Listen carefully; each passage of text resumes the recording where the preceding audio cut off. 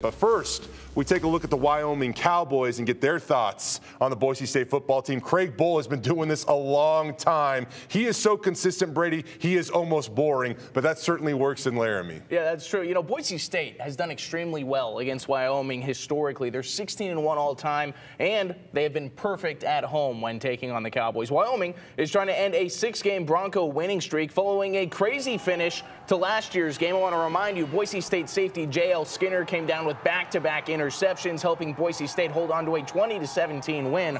Although the defense shined in that one, when we spoke with the Cowboys at Mountain West Media Days, Craig Bull and his team are really focused on that Boise State offense. He told us year in and year out, the Broncos have an elite run game, and it gives their D a lot of problems. That's only gotten more difficult to contain once Talon Green added another dimension at quarterback.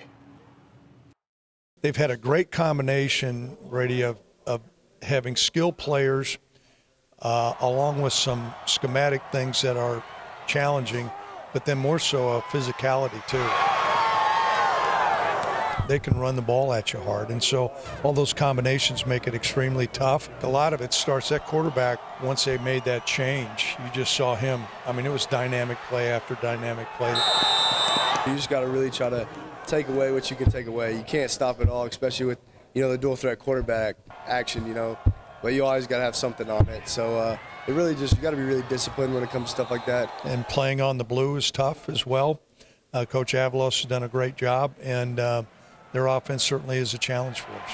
In the past, they've been the top dogs of the Mountain West and really college football, and so I think they'll always be a good team, a really good team that's always in the run for the championship. I think we just have to prepare well and play well.